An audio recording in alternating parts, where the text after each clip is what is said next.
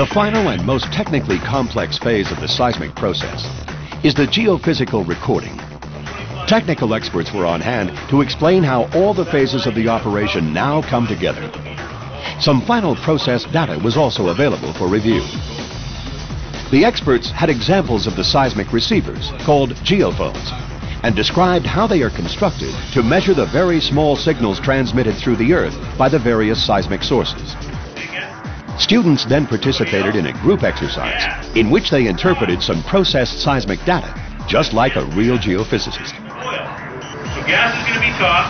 We've got oil and water. What's going to be next? Oil. Exactly. And then at the bottom is water. So if we have a reservoir rock, that's a rock that's got pore spaces in it.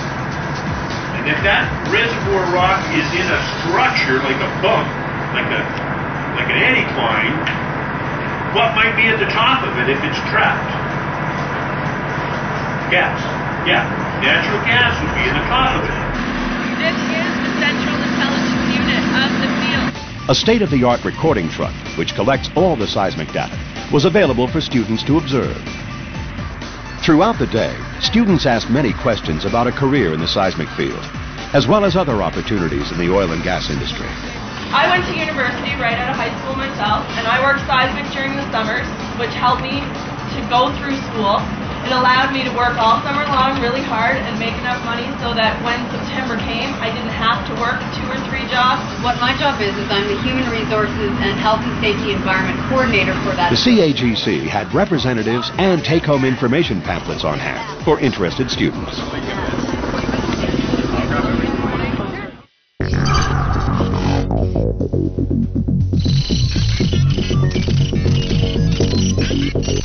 Using the steep river valley within the area, trained experts demonstrated rescue techniques used in difficult-to-access areas. Students were treated to a full long-line helicopter rescue and a simulated cliff rescue, where they were able to assist in bringing the rescued victim across the river.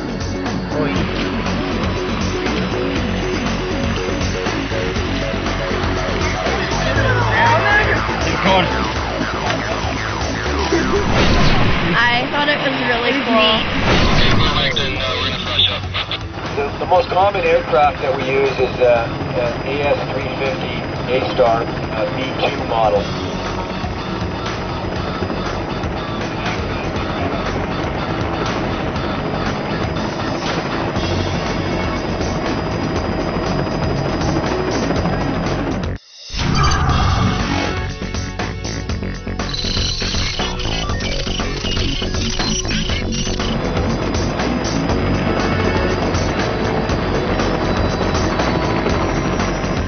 Students were shown the equipment used in helicopter long-line rescues. There. All right. And then this guy would come up.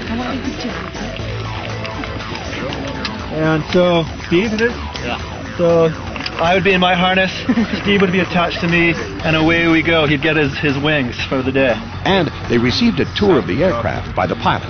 And does anybody know what the tail rotor is for? Sometimes like a... For many students, this presented a great opportunity to sit in an actual helicopter. How'd you guys like this to be your ride to work every day? Wow, that'd be so cool. I don't want to get off. I want to stay here. The students learned how helicopters are used to deploy the geophysical equipment around seismic programs. The helicopter crews also demonstrated some of the modern equipment developed by the geophysical industry to reduce impact, increase production, and improve safety.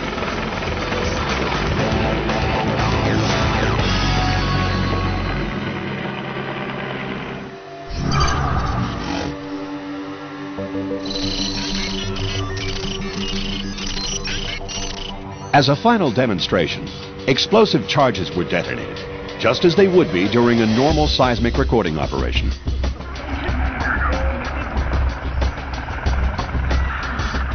Oh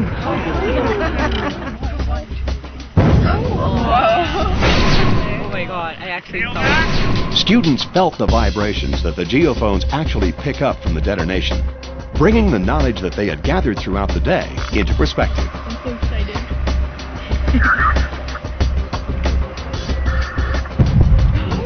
Whoa.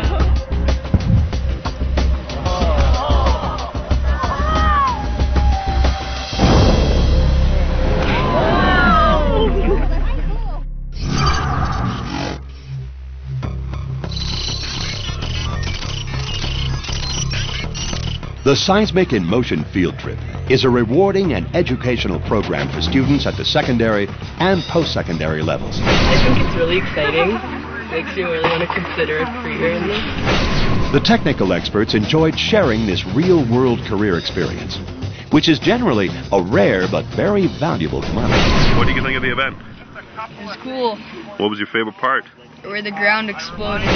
The Canadian Association of Geophysical Contractors, in partnership with the Canadian Society of Exploration Geophysicists and Canadian Association of Petroleum Producers, are proud to facilitate such programs. They will continue to demonstrate potential career opportunities and help educate our youth about Western Canada's highly dynamic seismic industry. I think the demonstration was definitely the best because you got to see exactly what was happening. There's so many to choose from. No, it's going to be the explosions at the end. Oh. Time. This one's better than that one. It has more things in it. I love them dusting the Corona bottle. That was awesome. And when they brought out the one that was filled. That was so cool. Seismic in Motion!